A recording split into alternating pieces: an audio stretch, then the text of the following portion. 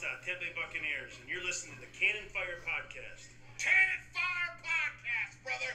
You ain't listening, and you're missing out. Woo! Welcome back, ladies and gentlemen, to a brand new edition of the Cannon Fire Podcast.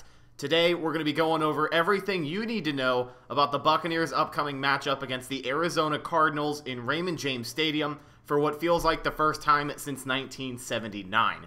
So if you're new around here, I am your host, Rhett Matthew. Joined alongside me, as always, my good buddy and co-host, Mr. Bucs Football, Evan Wanish. Evan, how are you doing today, man? Doing pretty good. How are you? I'm doing good. So, as you can see, we are here together in person for the first time in what seems like, I think, a little over a year. Oh, 2 years, I think. Because it was training camp a few years ago when you came down that we actually had gotten together and recorded in the same room. So here we are, CFP in person, and of course, we'll both be at the game on Sunday. It's going to be a great time. But let's preview this game.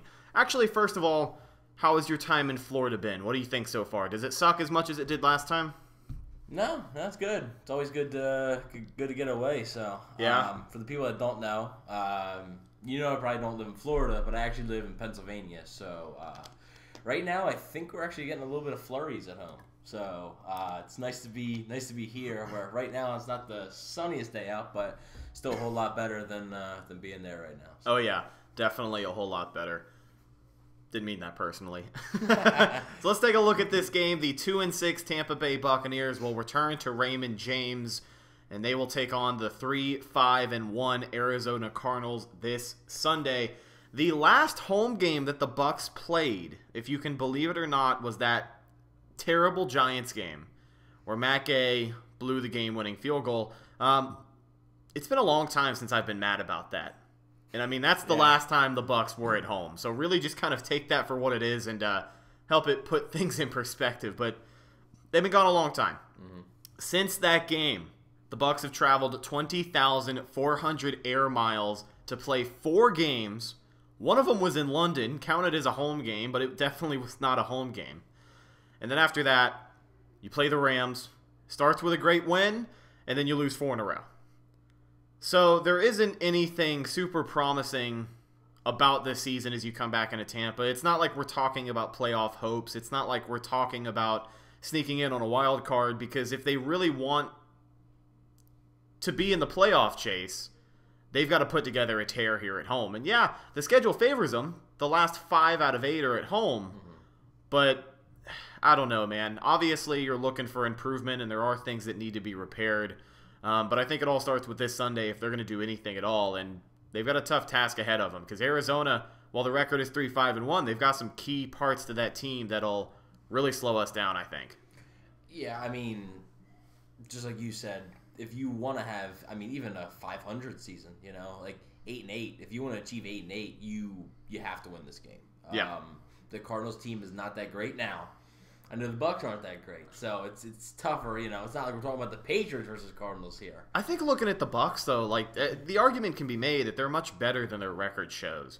I'm not saying they should be 6-2 right now, but they've lost some games that are so close that you almost feel like they should be around 4-4, maybe 5-3 on a good day, just because of the way these games have turned out. You know, luck hasn't been in our favor. Yeah, well, they should definitely have 3 wins, right? If Matt Gay makes that field goal versus the Giants, they have 3 wins no matter what. So. And then, I mean, you look at the Titans game, the early whistle that could have changed the tone of how that game wrapped up. Yeah, there was still, I think, about 5 minutes left in the fourth quarter, but I don't know, man. If the Buccaneers score that and they hold on, that's another win you're talking about bringing them to 4-4. So there's just so many of those close contests that they've had, but I think they can pull it together and make something happen. What are you looking at for this Sunday? Yeah, wow.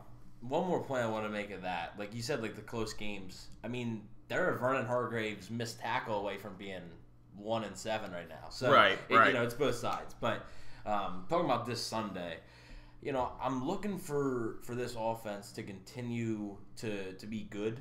I thought it was decent in Tennessee after a rough showing versus Carolina. You know, they scored a couple of garbage time points there in London.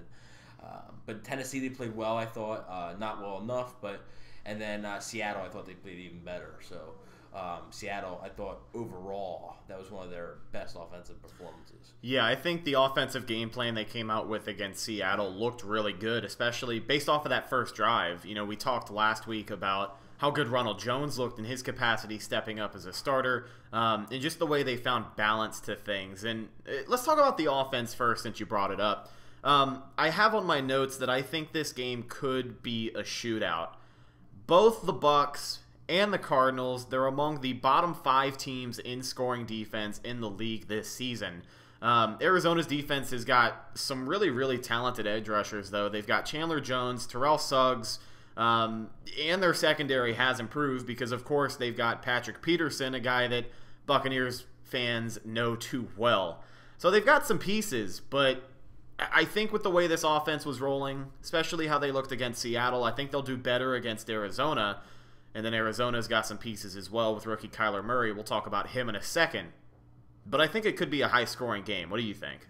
Yeah, I think so. Arizona's defense ranks last in a lot of categories. Not dead last, but, you know, in the bottom 5, as does the Bucs defense. But I will agree with what you said. I mean, it's not like they have nobody on their defense. I mean, I think Chandler Jones is one of the most underrated players in the NFL. Oh, yeah.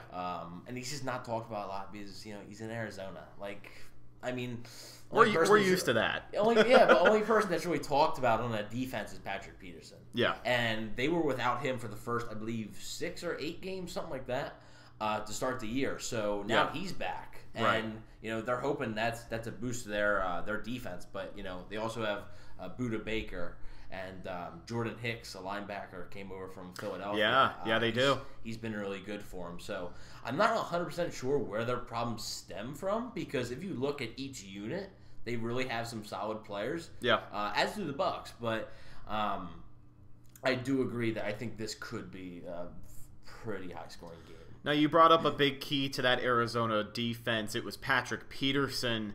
We got a heavyweight matchup taking place on Sunday, and it's between Mike Evans and Patrick Peterson. Evans has been on a record-setting pace these past few games. Like, he has been playing like a man possessed pretty much ever since he had that slouch in the beginning of the season. He got called out in a sense, and ever since then, he's really stepped it up. But if he can't do it this week, if Patrick Peterson is too much for him and he puts the clamps on, let's hope that he doesn't because, you know, we know Mike Evans, he's a big physical guy. He's going to win, but how often he faces the double team plus Patrick Peterson, you never really know. So if in a situation where, you know, Mike Evans can't get it done, of course you have Chris Godwin. Chris Godwin can torch their secondary, but it also kind of leaves you in a spot that we brought up last week as well, the lack of a third wide receiver on this team. And Rashad Perryman is still a Buccaneer. He'll probably still be a Buccaneer by the time they play Arizona on Sunday. But hey, he caught a touchdown. Yeah, he did. He didn't exactly mean to catch a touchdown, but he caught a touchdown. Yeah, he's one of those guys that sticks around week after week, and nobody can stand it. But he just finds a way to stay on that roster, and it is what it is. The Buccaneers probably aren't going to let him go before Sunday, so you got to forego that compensatory pick. But it is what it is. We'll see what he can do. But the reason I brought up wide receiver 3 and the lack of it is because there is a big piece to that Bucs offense coming back this Sunday. Guy who was dealing with a hamstring injury, missed some action. O.J. Howard is back, and I really hope they use him the way that we've wanted them to all season. Well, if they don't in this game, I don't know if they're going to. Arizona's defense has not been good at all, but they've almost been dead. I believe they might be dead last in tight ends. Like, they have allowed tight ends to just run all over them all season long, no matter who it is. I mean, it's remarkable how bad they are against tight ends. I remember there's a few years, you know, where the Bucs were kind of, like, not so great against tight ends. Right. You know, the Jimmy Grahams, the Greg Olsons, they'd always torch them.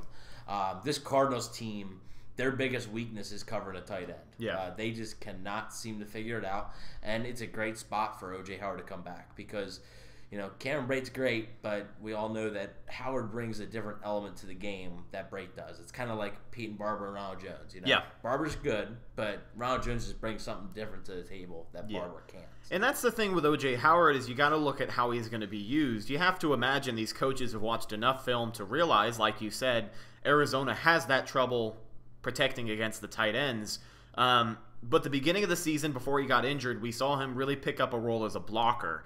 And that's what has ultimately held him back from getting those targets we wish he would. But I bring up his role as a blocker because we also have a full offensive line. And we saw that having all of those guys starting, DeMar Dotson and Alex Kappa included, it really puts them all on the same page. And they looked fairly good against Seattle. So if they can hold their own, then I think O.J. Howard really has a lot of room to be used as the athletic pass-catching tight end that we truly know he is. Yeah, I think they want to trust Howard a little bit more. It's like you said in Seattle, I believe the offensive line didn't allow a sack in the first half. Right, yeah. The first time it's happened all year. But, Jameis Winston's still on pace for a record number of sacks for him. But, yeah, OJ, hopefully he'll be able to get more receiving targets. I think it really all depends on how the Cardinals' edge rush is looking. I think if the Cardinals are really blitzing and they're getting home and getting to Winston, I think the Bucs won't really have much of a choice but to kind of put Howard back in that blocking role and thus, disappointing fantasy owners. But right. Ultimately, that's the best because if your offensive line needs help, the first person you're going to do is a tight end. Yeah. Right? Running back is the second person. So it goes offensive line, then tight end, then running back. So they don't want to say, oh, we'll send out OJ, but have Peyton Barber sit back to block. They don't want that. So if the knowing them, they'll just throw Dare Ogunbowale back there because they love using him as a blocker. He's supposed to be better as a blocker. I don't know. Okay, this guy in the preseason he looked good. I liked him. I was a big fan of him last year and in the preseason this year. I'll admit to that. Yeah, but he's struggled so far. But yeah, like I said, to me, based on how this Bucs season has gone with Howard, I think it all depends on what type of Arizona pass rush the Bucs see on Sunday. Yeah. So you really want to hope that they balance things out with that offensive game plan. We brought up O.J. Howard. We brought up Mike Evans and Pat Pete with the air attack, but we haven't talked about the ground, and I really want to go over that before we kind of get in depth on this Kyler Murray kid. Ronald Jones, you brought up his name, second-year running back, got his first career start last Sunday in Seattle. He snapped a run of 26 straight starts by Peyton Barber. Wow. Yeah. Like I didn't saw, realize Barber started that long. Yeah, I read that and I was like, wow, it doesn't seem like it has been 26 games. But yeah, Ronald Jones snapped that streak, so good for him in a sense. Now, Barber does remain an important part of the offense, but Ronald Jones, like you said, has showed off that he's just the more explosive runner. He can do a little bit more, and we saw it plenty of times against Seattle. He had 3 runs with 10 or more yards, and a few of those looked like they could have braked for much, much more. Given how well he played in Seattle, he finished with around like 80 yards from scrimmage, I believe, and a touchdown. You got to believe he's going to start. And I almost want to believe he's going to get more carries. I said last week headed into the game, 20 carries for Rojo will make me happy. He finished with, I think, 18 or 19. I feel like they're really only going to groom him into a more fed running back, I guess, if that makes sense. Like, I can only expect his carries to go up. You know what I'm trying to say? Yeah. But I think it'll be an interesting day for him because he's going to dictate what that offense does in keeping it balanced. You know what I mean? Yeah, one way to limit, we talk about O.J. Howard and pass blocking. One way to limit, any pass rush is going to be able to run the football. Yeah. Right? So, if you're just sitting back throwing it 50 times, the pass rush is just going to be able to tee off, and that's not good for anybody. Yeah. So, you said, he's sort of getting the start, and it's late in the season. I want to bring up that it's comparable to Bruce Arians, and this is valid because of the opponents this week. It's comparable to what Bruce Arians did with David Johnson in Arizona, his rookie season. David Johnson, I believe, scored 4 touchdowns in the first 2 games. 1 on special teams and 3 as big plays. Yeah. And Bruce Arians didn't name him the starter until week 10.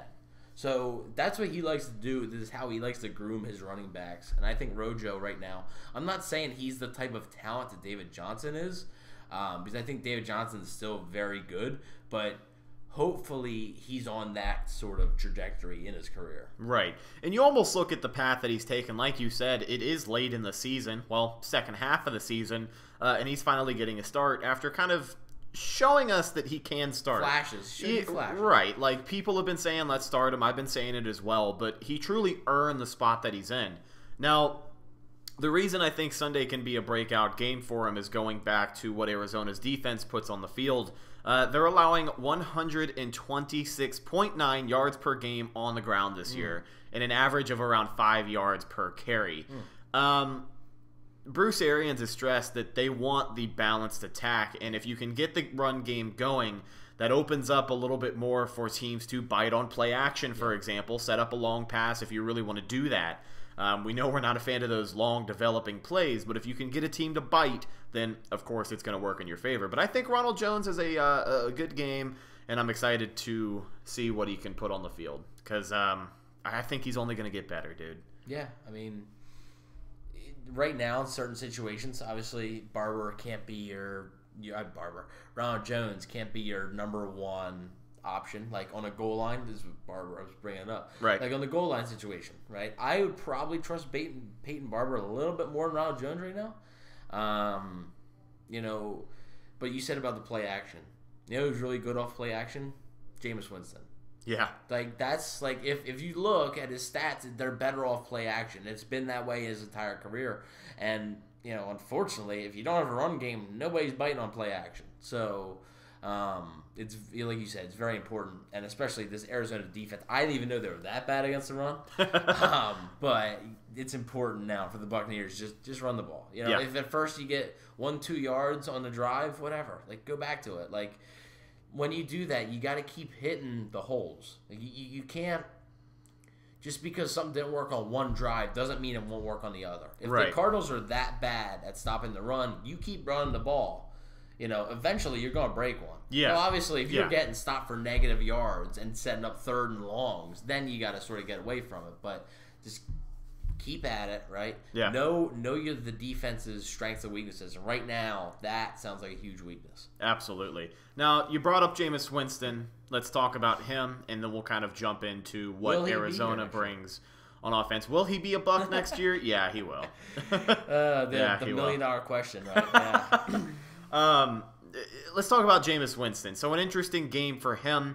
Kind of the same storyline that is brought up at least once a month. Can he consistently play good football? And you look at his performance against Seattle. He played a hell of a game. Probably one of his best games on the season. Can he turn around and do it again in Tampa? I want to hope yes. I really do. Because as much as we talk about hypotheticals with this guy, I want him to do well. I've said that so many times on the show. I want him to do well. I want him to perform and give us a product that makes me feel comfortable about him as quarterback. Mm-hmm. Now, one of the things that I've looked at this week, and I've seen it tossed around quite a bit, is the slope of interceptions thrown by Bruce Arians' quarterbacks over the first 3 quarters of any season.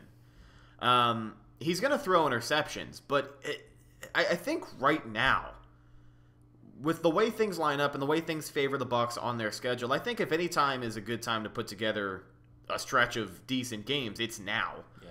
And, he's not... I don't know. Like, it feels like a bad Jameis season, but when you look at things in the grand scale, like, you look at his season totals, I just feel like we haven't seen the worst from him, and I don't think we will. No.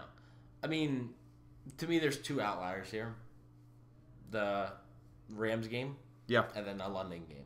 Yeah. Those are 2 where, one, I believe he threw 4 touchdowns in that Rams game. So that's going to put his touchdown totals up. Yeah. And then he threw 5 interceptions in the London games. So that's going to put his interception numbers up.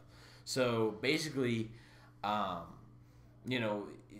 it seems like a bad Winston season because I think a lot of people are thinking just about that London game and week 1. Like, I think a lot of people, because after week 1, there was a lot of, he's out, right? He's done. Yeah. But then he played decent week 2, week 3, week 4, kind of went away. Week 5, he played okay, but it wasn't there. Like, he's done, right? It wasn't there. Week 6, London, it came back. Week 7 bye. Week 8, I thought he played okay, right? Yeah. I don't think he didn't have his best game, but I mean, I thought he gave him a chance to win, and I thought he was decent. Yeah. And then Tennessee, Seattle, I thought was probably like his best game. I don't know. The Rams game, I think he threw it over 50 times. Right. The Rams game can kind of get blown out of proportion because it was definitely an air-heavy game. Yeah. I mean, and this game might go to that. You know? Because like you said, with high scoring. So, like I said, that Rams game, he threw the ball 50 times. There were more explosive plays. Right. And I think the better overall game from Jameis Winston was last week. So, history, if we're just going off of this season, he should be in for a good day against the Cardinals. Right. Should be. But like you said, every Sunday, you don't know what you're getting with this guy. Yeah. Like, you just don't. And you hope. And, yeah, you're going to get probably a touchdown or two, but you're hoping it's not the 3 interception, 4 interception. You're hoping that turns into a 3 touchdown, 4 touchdown day. Right. And I'm not a superstitious guy. I'm only superstitious when it comes to sports. And I'm actually have this inner conflict with myself about what I'm going to wear to the game on Sunday. If you've been following the show for a while, you've probably heard me mention my buck beads more than a few times. I'm very superstitious with those because when I wore them, we sucked ass. So I don't wear them anymore. Do I wear my Jameis Winston Color Rush jersey to the game on Sunday? Or do I wear something else? What is your record with the Jameis Winston Color Rush jersey on? Last time... Have you worn it this year at all? The last time I wore it was against New Orleans. Oh, no. Yeah. Like, I wear it during the week. Yeah. I wear it to work. I wear it, out doing stuff. But I haven't worn it on game day. And the only reason I bring it up is because this is the first game that I'm going to go to this year. Mm-hmm. You want to win this one. So I want to win this one. And, I want... Actually win the first home game. Yeah. First home game of the year, actually. Well, 0-3 in home games. You count the London game, and then, of course, you count the ugly Matt Gay missed kick. But you want to win your first home game. I want to look good. And I feel good when I wear my Jameis Winston jersey. But if I wear the Winston jersey... and then he goes out there and throws 4 interceptions. Yeah. Then I'm just going to leave it at the stadium. You're just going to leave it there. Yeah. I can't take that home. I'll leave it on the pirate ship or something, man. Something's going to have to give. And I don't know. I haven't made that decision yet, but I think I'll end up wearing the jersey. Maybe. Yeah. I don't know. I'm not... What jersey are you wearing? I'm actually just wearing a Bucs polo. It's a comfortable, dry fit, Yeah? Bucs polo. Just like the one I got on right now. Like that one, yeah. It's like a pewter one, Okay. So, nice. So since I'm from PA, I think this weather is kind of hot. So when I was sitting in the stands, I used to wear a jersey, right? I used to wear a jersey, and when I'm sitting in the stands, I was really hot. I was like, man, it is roasting right now. And so I was like, last year I decided, I was like, let me just try the polo out and just see how it works. Last year was the first time I did the polo. Yeah. And I was comfortable. So, I just wear the polo. And, they lost last year when I went. Didn't score a touchdown last year. Oh, man. That was the 16-3 Redskins game. Jeez. But, anyways, I'm pretty confident they're going to score a touchdown at least on Sunday. So I think so. Yeah. You look at the weather report coming into it. I believe I saw something around the realm of 71 degrees at kickoff. Because I think we have our first cold front of the year moving in this weekend. 70 degrees. Paulie D. So cold. Paul Delgado, right? Yeah, I know you're going to be freezing. Paul Delgado, Paulie D. He basically reported that temperatures this weekend could get as low as they have been since January. So it'll be an interesting one. But I really hope it cools off because I'm going to be sitting down there by the ship and... I know my pale complexion is not going to help me out against the Florida sun, but... Oh, trust me, even though I'm from PA, that's not going to work. So we've gone over the Buccaneers offense. We've gone over the weather for this Sunday's game. Let's go over the opponents. And first and foremost, you got to look at Kyler Murray. I joked around on Twitter, and I called him a Make-A-Wish kid because anytime you see him run out of the tunnel behind his teammates, it's hilarious, dude. I have to laugh. It's unprofessional, sure, but it's so damn funny. But they're going to need to contain Kyler Murray. He's a rookie quarterback. He's a true dual threat. And, he was the first player drafted in the draft. And right now he's playing like it. He's a pretty accurate passer. He's already thrown for 2,229 yards and he's rushed for 313 yards. He's dangerous when he breaks out of the pocket. Yep. When I look at Kyler Murray, I see a smaller, little bit less accurate, and hell of a lot less experienced Russell Wilson. Now, Wilson only ran the ball one time against Tampa Bay on Sunday, and that was the drive where it set them up for the missed game-winning field goal. He only ran one time, and you have to assume that the defensive game plan is going to be very similar when you're dealing with a dual-threat quarterback, a guy who has the wheels, who can get away from you. But I brought up Russell Wilson only running one time is because the difference between Russell Wilson and Kyler Murray is that Murray is a rookie and Russell Wilson has been doing this for close to 10 years. He doesn't want to scramble that much and get hit. Yeah. Exactly. I think Kyler Murray is going to be a little more loose with when he breaks off for a big run. He's a rookie. He's kind of going through that development where he's going to find out what he can and can't do. So you have to expect him a little bit more. But, I mean, Kyler Murray, he's a part of an offense that when it gets going, it can be clicking. Because not only do they have Murray, they've got David Johnson fully healthy. We can talk about Johnson in a second, but what are your thoughts on Kyler Murray? So, pre-draft, I did think he was going to the NFL the entire time. I did. Yeah. I thought. Yeah, like, I'm with you. Like, he was like going to the NFL. I thought that was his best chance if he was allowed to. It was like that whole MLB thing. But, yeah. I liked him, but I didn't love him. I think he used my QB1, but he's partly my QB1 just because I wasn't really crazy about anybody else, really. Right. But yeah, I mean, like you said, like right now, he's playing like a number 1 overall pick. First, 2-3 weeks, it was kind of rough for him, but that's to be expected. Yeah. He's also, I mean, keep in mind, like, they have a rookie head coach as well. So it's not just a rookie quarterback. You got a rookie head coach that has never even coached the NFL. Yeah. It's not like he was an NFL offensive coordinator and was promoted. This guy went from Texas Tech to NFL. Like, it's a big jump. So, and I mean, he felt confident enough to throw away his rookie quarterback to get another rookie quarterback. Yeah, I mean, you better be confident. That's the guy, right? So, I mean, right now it's really been working for him, and this is a bad time for the Buccaneers to catch this team. It is, because they seem to be catching their stride. I know they went to New Orleans 2 weeks ago, got roughed up a good bit, but they played San Francisco pretty hard on Thursday night, came up short. And that was a good game as well. That one came down to it. Oh, yeah, Halloween night. Andy Isabella, by the way, the wide receiver for Arizona, he had that big touchdown. Yep. He's a UMass graduate. Shout out to UMass. There's an athlete over there named Isaiah Rogers. I played high school ball with him. He's a great talent. Just kind of wanted to make that connection because it was cool. I was wondering what the connection was. Right? Like, yeah. I'm going somewhere with it, I swear. But it was pretty cool seeing him break that run because I'd heard his name throughout his time at UMass. So good for him. Shocked he wasn't a Patriot. Shocked. Yeah, really? Yeah, really? But you hope he doesn't do it against the Bucs for sure. Yeah. Well, yeah, he's a big part of their offense now too. But like I said, they fought hard. They're at 3-5-1 right now. They tied the first game of the season, which, what a buzzkill. Right? I feel like Arizona always ties somebody. Yeah.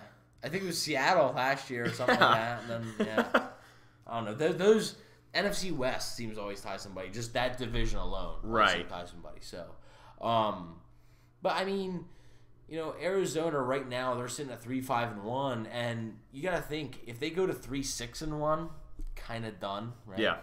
But if they go to 4-5-1, you're kind of feeling a whole lot better. So this is a big game for them as well. Yeah. Because the Buccaneers right now, the Cardinals have more to lose right now than the Buccaneers do. Because the Cardinals have one more win and they have the tie. So that's not it's not a win, but it's not a loss. Exactly. So right now, the Cardinals, if they want to have any shot at anything, or even just to stay in the hunt, play December football, play meaningful December football, they got to have this game. Yeah. The offense, the Arizona Cardinals offense, is going to come out trying to win the game. And that's going to include a lot of different looks from Cliff Kingsbury and Kyler Murray. And just like you said, Russell Wilson, at his age right now, every year he's run less and less and less. Yeah. Kyler Murray, like you said, is a rookie. Eventually he might run less and less. But right now, those holes that Russell Wilson didn't take and elected to throw, Kyler Murray is likely to take that. Yeah. And I think Kyler Murray is probably faster than Russell Wilson. Russell Wilson's a little bit more bulkier, but Murray is quicker and more agile than Wilson.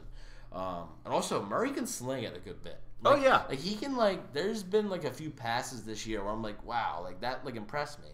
I think he's only got 4 or 5 interceptions on the year. Yeah. Last I looked at his stat sheet, but yeah, he's a confident pass thrower, and that's the thing as well about the Arizona offense is that Cliff Kingsbury in that offense, they're very pass heavy. It's all about the air attack with them, and you're gonna look right at the Buccaneers secondary and what kind of day they're gonna have because I think the way that you went kind of said everything it needed to about this this Bucs defensive backfield.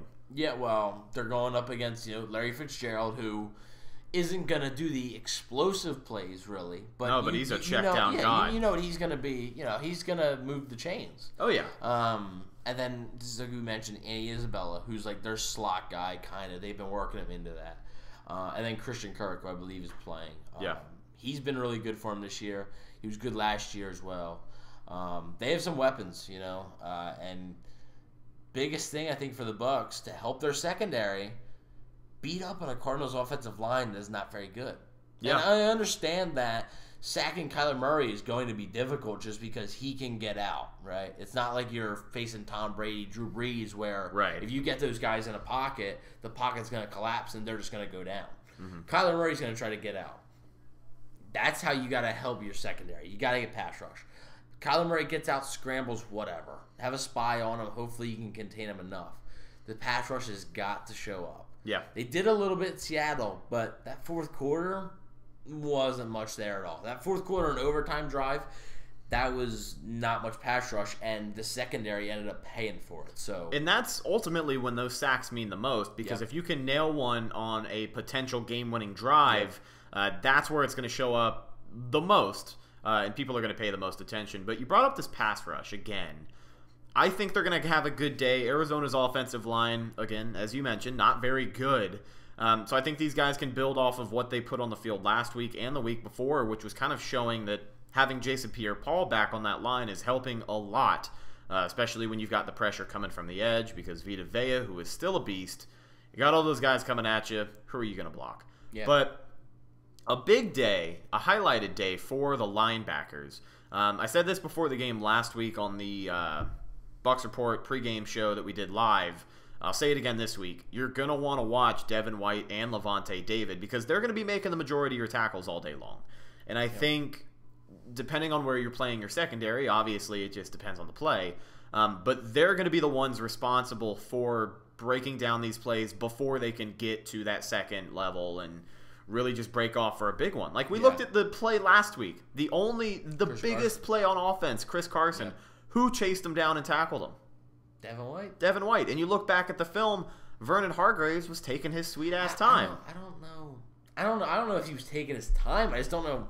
I mean, know if he's fast enough. Is Devin White a linebacker faster than Vernon Hargreaves? I don't have Hargreaves' 40 time in front of me, but I know Devin White's was pretty fast. They clocked him at 21.8 miles per hour chasing down Chris Carson. I mean, that is ridiculous. Yeah, it's... I said, is he the fastest player on the defense? I asked that last week, and I was confident because I said no. I was confident that Levante is faster, but you kind of look at the way he chased it down. Yeah. Sideline to sideline, Levante's faster, but I think you get those guys on a 40 time. Devin White's got that speed, man. Yeah. Well, fastest player on the defense, I think the fastest player is actually not a starter. It's Ryan Smith. Yeah, Ryan Smith I'm with you there. Is fast. Yeah, he gets down the field really, really well on special teams. That's where he showcases. Let's just do that instead on Sunday. Just have all the players line up, just run. Well, I saw something as well on Twitter. I don't remember who sent it out. You probably saw it too. I want to say it was Trevor Sikkema, but he's like, let's just throw Devin White at running back for a few plays. Let's just work. Let's just go ham. You know what I mean? Send him up the gut. He'll do what Peyton Barber can't because apparently he's got more boost than Peyton Barber does. But what I'm trying to say. It's going to be a big day for the linebackers, so you're going to want to pay attention to them because those are going to be the guys that help out the secondary. Everyone in front of the secondary, the 6 or 7 players in front of the backfield, are going to be the ones who ultimately make it easier for the young defensive backfield. But let's not kid ourselves. The secondary is supposed to play good, right? It goes hand in hand, right? the players in front of the secondary have to play well. Yeah. The players themselves in the secondary have to play well, right? Carlton Davis is out for this game. Okay, Bruce Arians said it today. Thank you. I was just Googling that. Yeah, the three are Carlton Davis, Carl Nassib, and Anthony Nelson. All three of those are out. Yeah, that's why earlier this week they signed Sam Acho. Yep. And promoted Kazeen Daniels to the roster. Who, if you guys don't know, Daniels, his story is kind of special because he's blind in one eye. Actually, he signed with the Bucs as an undrafted free agent and spent time on the practice squad. So he might get some snaps. I'm not sure how many because, you got to guess Jason Pierre-Paul is going to play most of the snaps. Well, he played a ridiculous, kind of a side note, JPP played a ridiculous amount of snaps in the Seattle game. Well, that's what he wants. Yeah. He doesn't come out. If you look at, his career, even in New York, he didn't really come out a whole lot, right? Yeah. So, I think after the game or whatever, somebody told him a snap count. He's like, yeah, that's more like it. That's right? awesome. Yeah. So, and Shaq Barrett's going to get the majority of snaps too. So, not sure how much of Daniels you'll see, but a little interesting side note there. But, yeah, so this secondary, it's going to be probably Vernon Hargreaves, Jamel D on the outside with Sean Murphy-Bunting in nickel. And then Ryan Smith, I would assume, would be filling in if one of those guys would happen to come off. And you have to assume, you're running the same personnel in the secondary as you did last week. And last week, they ran nickel for most of the game. Yeah. Are they going to do that again this week? I think it all depends on the looks. I would assume so because the Cardinals aren't really a power running team. So it's going to be a lot of 3 wide receiver, 4 wide receiver sets. And you want to have the best personnel you can out there for that. And the best personnel for that is nickel or dime packages. So I would assume that you're going to see a lot of nickel. Yeah. Jamel Dean, a guy that was brought up briefly, you want to see how he can capitalize off of last week because as up and down as his game was, the common theme was when he made plays well, he made them really well. Yeah. But when he made some boneheaded mistakes, he just made the mistakes, and there isn't much you can do about that other than fix it. But it's going to be interesting to see how he can bounce back this week and see if he can take any steps playing outside corner. I think it's an easier matchup right now. Yeah, definitely. Because you're either going up against Tyler Lockett or DK Metcalf. And right. DK Metcalf, he's a rookie, but his physical tools are unreal. And it seemed like in that game, I'm going to bring it up again. It seemed like in the fourth quarter, the entire defense just got tired. On that DK Metcalf touchdown. Especially Dean. Jamel Dean was just gassed. I don't know what it was. And, still, it's going to be 70 degrees or whatever in Tampa. It's going to be probably a little humid. Nice. You're going to have to find a way to keep the same energy in the fourth quarter as you did in the first and second. Right. So I think that's actually a big thing. And it's a generic thing to say, but, they need to play with more energy. But it's true, I think. So Jamel Dean, I think he's going to have a better day. Like you said, he made plays. Fortunately, he didn't make enough of them, and especially the timeliness of the plays. Yeah. Overtime got picked on a little bit, but late in the game, they were throwing his way every time. And the Cardinals have that tape. The Cardinals have the Bucs versus Seahawks tape, and they saw exactly what Jamel Dean was doing. Yeah. So you think Cliff Kingsbury is just going to say, "Hey, Larry, go over there and just run." Yeah. I'm not sure where they're going to line up Larry Fitzgerald. Sometimes he plays the slot. Sometimes he plays outside. But when he is playing outside, it's going to be either Jamel Dean or Vernon Hargreaves. So Larry Fitzgerald's not a guy who's going to burn you with his speed. But like we said, he's always going to keep the chains moving. So absolutely. Big day for the secondary. And hopefully they can limit it enough. Because I think as long as the secondary gives the pass rush enough time, like I said, I think it goes hand in hand, right? Good pass rush helps out a bad secondary, but a bad secondary can also help out your pass rush a little bit. Yeah. Maybe take away that quick slant right there. Kyler Murray has to hold onto the ball for an extra second or two. The pass rush gets home. Exactly, because there's a few of those times where you see the pass rush really hit home and things just look great. Like Vita Vea last week, he had 1 or 2 plays where he shot his gap perfectly. Yeah. There really wasn't much the lineman can do, so you want to hope that those situations come up. Because, it's all about getting to the quarterback there. Now, there's one more thing I want to go over about this defense, and then we'll go into our weekly checklist and break things down. There was this graph that was seen, and I think it was it was like a team's blitz percentage. Okay. Versus, it was like the x-axis was their blitz percentage, and the y-axis was like their blitz hitting home percentage. You know what I'm talking about? Yeah. And the way that the graph was set up was you had all 32 teams generally around the middle of the circle, and then way up in the top right was the Tampa Bay Buccaneers. You know what I'm talking about? Yeah, I think I've seen it. I think I've seen it. I want to say that it was. I want to say that was the purpose of the graph, but I do know that it came down to blitzes. And one thing it says about this Bucs defense is that they are going to blitz the hell out of you. And I mean, I think I think we'll see a lot of blitzes on Sunday.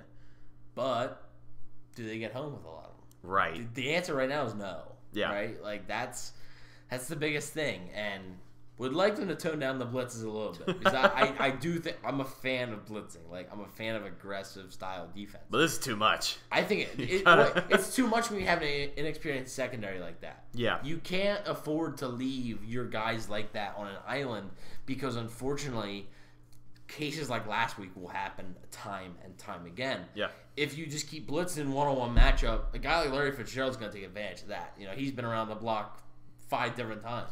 Well, even then, you got Larry Fitzgerald and the weapons that are there on the offense for Kyler Murray, but you've also got Kyler Murray. So where you send a linebacker and the entire right side of the field is exposed, he's going to have a field day. So maybe you want to limit the blitzes, but you want to time them to where you can hit home. And right now, the Buccaneers are just shooting from the hip most of the time when it comes to blitzing on defense. But we'll see if they can clean it up and do a little bit better of a job and hopefully get the pressure on Kyler Murray because that's very, very important.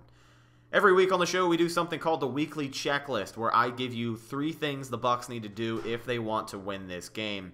Last week, I do not remember the weekly checklist because the overtime loss kind of took it.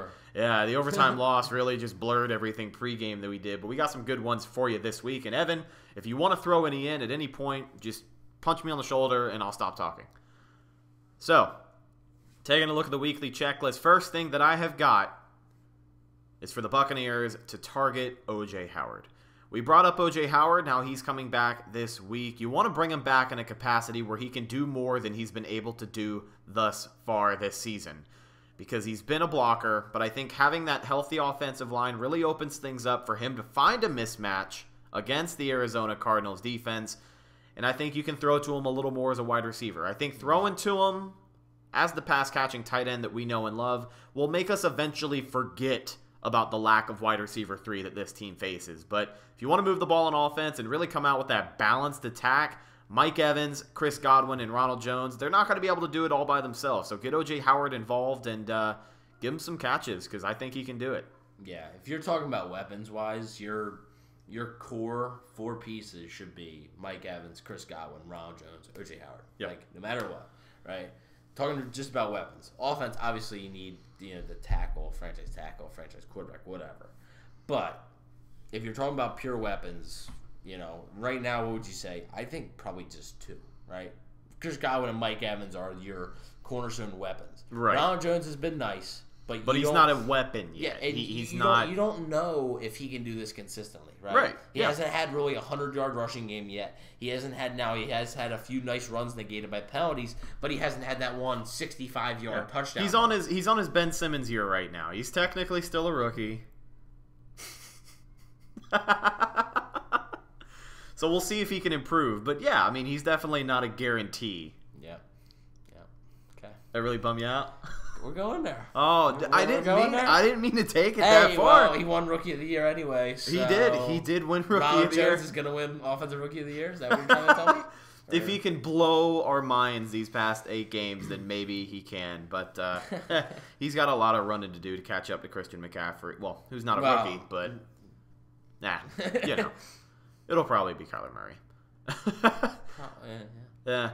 So, speaking of Kyler Murray, he is the second point on our checklist. Sounds obvious. Put a spy on Kyler Murray. Yep. You're going to want to depend on those linebackers more than ever to keep their eyes on him at all times. Because as we talked about, you look at the game plan going up against Russell Wilson, you kind of had the same mindset of you're going to want to keep an eye on this guy, but what separates those two is age, and that's going to lead to Kyler Murray ultimately taking more carries, and he'll split out and run when you're not expecting it. So you're going to want to make sure you keep him under tight wraps because the Buccaneers' run defense is good, but I don't think any of those big linemen are going to catch up to Kyler Murray if he bounces outside of the pocket. Vita Vea is not catching up. Yeah. He's not, chasing down Kyler Murray. 21.8 miles per hour, huh? Yeah, well, I mean, hey, so we talked about Devin White's speed, right? He'd be the most logical fit to spy him. Right. But, wow, this might be a concern that you actually have, because I really don't. Okay. Who's the more short tackler, Levante David or Devin White? Levante David, for sure. I will say Levante David as well. But, I think it's a give or take thing, right? I think Devin White is faster than Levante David, but I think if you want him to be tackled right away, your best bet is Levante David. Well, I mean, I feel a little bit better with Devin White covering Kyler Murray because, no disrespect to the guy, but it's a little bit easier for Devin White to tackle a quarterback who's 5'11", as opposed to... I thought he was shorter than that. I think he's 5'10", 5'9", or 5'10". So when it comes to Devin White covering a guy like Kyler Murray with his stature, again, no disrespect, but I imagine that Devin White is going to have his number. Like he'll know how to tackle that guy. It kind of goes back to the point of how running backs who are a little bit shorter can be a little more slippery. Kyler Murray's 5'10". 5'10". Yep. Okay.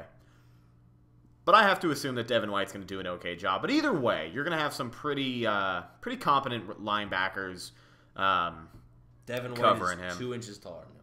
Okay. Devin White's 6 foot. That's all. Well, he's like 50 pounds heavier too. Yeah, I think. Devin White on Wikipedia it says 238. I don't know what Kyler's is, but definitely not 238. No, but he'd be looking pretty chubby if it was 238. Yeah, really. But I think those guys can have a good day. They're going to really be looking out for Kyler Murray and Devin White. If he can build off of the game he had last week, 12 tackles, 2 forced fumbles, of course, and then half a sack. I think he'll show up and he'll do a good job in containing him. I'm confident. I mean, have to, right? If he starts getting on a roll, that opens up a whole nother element to the Cardinals offense. Yeah. And something that you didn't... I mean, you're going to game plan for, but on any given play, you're not going to be able to stop, right? Because if you're going to be covering your guys on a particular play, you're not really going to be worried about him, but if he just gets out there, what do you got? He'll have room. Exactly. So something to look out for, but it'll be an interesting matchup as well. Last thing on the weekly checklist, keep the offensive game plan balanced, but not conservative. We've seen way too many times that conservative play calling loses this Bucs team football games, and I think it's going to come down to just keeping things balanced, but not getting too conservative. I mean, exactly what I just said. We've seen this team get conservative before, but if you can find that balance to where you can get Arizona to bite on a play action, you can stretch the field a little bit, or you can get Rojo really on a roll, you still want to keep it balanced and not get crazy. Because if Rojo's running great, I don't want to see first, second, and third down handoffs to Rojo. I just don't. Nobody wants to see that. Like 4th and 1, the game's on the line. 4th and 1, games on the line. A lot of people want to bring up that's the fumble thing in Tennessee, but no, I mean, you're not wrong. You're not wrong, and I think Peyton Barber for that play was not the move. I don't think running with the ball with anybody was the move. Yeah, whatever. You're not wrong. That's 2 weeks ago. Whatever. Hindsight's always 20/20. Yeah, whatever. We're just gonna sit back and just look at just a few things, right? Matt Gay makes the field goal. Bucs convert that 4th and 1. Right. Yeah.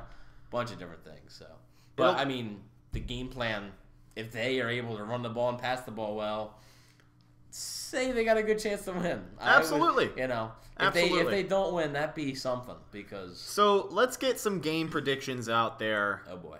And then we'll wrap things up and get out of here. I'll give mine first. Okay. And I mean, you call me the eternal optimist. Oh no. Yeah, I know.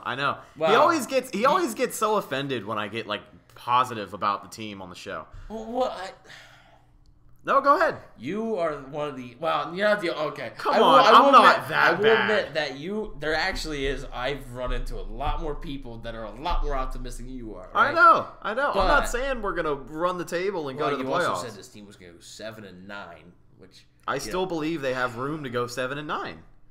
What if they lose this week? Then they're probably not going to go 7-9. But as of does right it go now, down to 6-10? Does it like go yeah, down? It'll like go one? down. It'll go down to 6-10. No, I think this is the time where I think the team has finally bought into the BA mentality. I think they know what's going on. I think they did before Seattle. And the reason Seattle sucks as a loss is because that team played competent football, took it down to the wire. A good team they played good football against a good team. Exactly. They took it down to the wire, couldn't get it done because their offense didn't even get to take the field, and their defense was tired as hell. I'm not saying they should be a 6-win football team, but I'm saying I think they finally come around to what BA and his staff are trying to do. I also feel more confident that BA is going to be here next year. I just do. I think everyone kind of has this growing sense that that he'll stick around. I'd bet a good amount of money that he's going to be here no matter what. But I think they're going to play good football, and I think they're going to beat Arizona. I think they win. Score? What's the score? Yeah. We'll go high scoring again. I will say 35-31. It'll be a game-winning touchdown. Game-winning touchdown. Sure, why not? How many seconds left? How many seconds left? Or are you talking like Let's talk a minute and then like the defense Well, stops? let's say like 4-minute drill, right? Okay. You got about 4 minutes on the clock, kind of like San Francisco, except Jameis won't throw an interception on the first play of the drive. So I will say, they'll have the 4-minute drill, go down the field, score, and then the defense will hold off Kyler Murray, hopefully, and the Bucs sneak out with a victory 35-31 to finally end that 4-game losing streak. But that's my prediction. What is yours? You know what this means, right? What? It's gonna end like 16-10. No, stop it. Stop. Just because. No, because we say it's high scoring. I mean, doesn't it seem that way? No, it's funny because we've any had game that seems like, oh, there's gonna be a shootout. We're like, no, it's not. Like, well, we've had the opposite happen. I've had more than a few games that we say on the show, like, oh, I feel like this is going to be a high scoring contest. I didn't think they're gonna put up 34 I feel like Seattle. I didn't either. I thought that game was going to be 21-24 Seattle, and they put up twice that. Yeah. But it's been kind of ironic because I've had a few games this season where I'm like, it's going to be a low-scoring affair, and then both teams put up 26-plus points. So we'll see what happens, but I got to know your prediction. I feel like you're dodging me. Okay. Well, I'm not really dodging. You know, are you dodging? Just waiting for the right Are you dodging all the angry Instagram people that are going to oh my God. hear this prediction? Oh, well, right? That's what I say. Like, come on. Like, it's a prediction. You know, people that get mad at me for predicting losses should actually be happy when I predict a loss because the two that I predicted losses, they've won. So, I mean, come on. Like, I got you. Like, I got you. You know, I picked them to win against the 49ers. They didn't. I picked them to win against the Giants. They should have, but they didn't. I'm going to go with my gut here. Okay. I'll do a score. It might not be as high as that one. Cardinals 27, Bucs 31. All right. I think they end up squeaking out a win. They're desperate. They're due for one. 4 straight losses. Yeah, it'd be nice to finally talk about a W here on the show again. Yeah, the home game. They're back at home now. This Cardinals team isn't the best. They get O.J. Howard back. The offense played well last week. Just like you said, they're playing a better brand of football now than they were early in the year. Yeah. Like that Rams game. It was a win, but it wasn't pretty. Yeah. Like, it was high scoring. Yeah. It was franchise record, Yeah, 55 points, but there was a defense lot wrong. Carolina, first Carolina game, just low scoring. Offense couldn't get nothing going. So now they're finally starting to put together like complete football games. And I just think they're able to do just enough. Maybe not a game-winning touchdown, but maybe have like the lead with like 6 minutes left, and then just don't surrender. Yeah. Or maybe they have like a bigger lead. Maybe it's like 31-20 with 6 minutes left, and then they give away the touchdown with like 3 minutes left. Yeah, and the Cardinals score, just to make it. In classic Bucs fashion, they give up the score late, but hopefully it's not enough to lose them the game. But one thing for the checklist I had. Okay. One thing. And it's only because I'm here. I got you. Make all the kicks. Because last year, like I said, I went to that Washington game, and that was Chandler Catanzaro's last game with the Bucs because he missed, I believe, an extra point and 2 field goals during that game. Yes, he did. So just make the kicks. Yeah. I'm here. Just I don't want to see him miss kicks. Well, Matt Gay's been on a tear, and I mean, he was perfect ever since the death threats. Well, yeah. In Seattle, missed the 50-yarder before halftime, which would have been really nice to have, but it's a 50-yarder in Seattle. I'm not going to be super pissed about it. At least you're not bringing up the Matt Bryant thing again, like you did on Monday. Oh, no. I said that once. I don't need to say it again. No, because like I said. We got to see how this week goes. Oh, my God. Is that why you're even more nervous about if they could make their kicks or not? Actually, yes. Like, I'm not going to lie. I didn't mean to do that to you. Just puts it like in, I think in a lot of people's heads, just like no, but it curse over, and then naturally, you know, you're gonna get the answer, and you're like, oh no, you don't have a point. I have a point. Oh, I know you do. I know you do. You said it, not me. I didn't mention it at all this week. Oh my God, go back. All right, no. It's the end of the episode. Actually, go back, and you'll for one, you might hear me threaten Rhett with pouring a cup of soda on his head if Matt Gay misses a kick. But first off, you'll hear him say, you'll hear him actually whisper into the mic that a certain curse might be over. I'm not going to say which curse. I don't know. You don't have to go check that out, but if you really want to, then go over our last week's game preview episode. But ladies and gentlemen, that's just about going to do it for this episode of the Cannon Fire Podcast. Thank you so much for watching with video on YouTube and BucsReport.com or listening anywhere you listen to our podcast. This has been episode 80. We're that much closer to 100. Yeah, 80 episodes of this show. So really hope we can keep putting out some great content for you guys and talk about a Buccaneers win, hopefully, this time next week. Hopefully. Now, you can follow the show on social media. We are on Facebook, Instagram, and Twitter at Cannon Fire Podcast. If you search it, you can find it. There is your #1 source to find all sorts of updates when it comes to the show. So make sure you follow us over there. You can follow me on social media at Redicus on Instagram and Twitter. If you follow me, I'll follow you back. And, of course, you can follow my co-host Evan Wanish on Instagram and Twitter at BucsWave. I don't know if he'll follow you back. He didn't follow me back until like a few months ago. That was just on Twitter, though. Yeah, that was just on Twitter. Like I said, I'm going to explain this every time you mention that. You rarely use Twitter until about maybe 3 months ago. Oh, yeah. No, you're not wrong. Like, I sort of get a pass on that one, kind of. Because, like, I don't know. I feel like it's almost like with Instagram, too. Like, on my personal Instagram, like, if I'm following an account that hasn't posted since 2015, I'm going to unfollow it. Right. Like, no, I get it. Hey, I'm having a lot of fun with Twitter, so if you guys want to see what all that's about, follow me over there.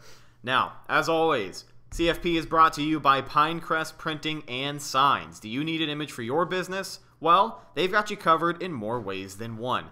They've been providing the Tampa Bay business community with quality commercial printing and design since 2001. Their printing professionals are ready to provide you with quality marketing solutions for today's industry. They're also the newest sponsor of the Cannon Fire Podcast. These guys do everything. Wide format, banners, decals, apparel. Actually, the apparel that you're looking at on the screen right now, some official merchandise of the Cannon Fire Podcast. We've got shirts for sale at $20 and stickers for $3, included free with a purchase of a shirt. So check that out. All sorts of good info. Thank you to Pinecrest Printing and Signs. You can give them a call at 813-684-5444 or check out the website at pinecrestprinting.com. I am Rhett, signing off for Evan, and we will catch you guys next time. Go Bucs!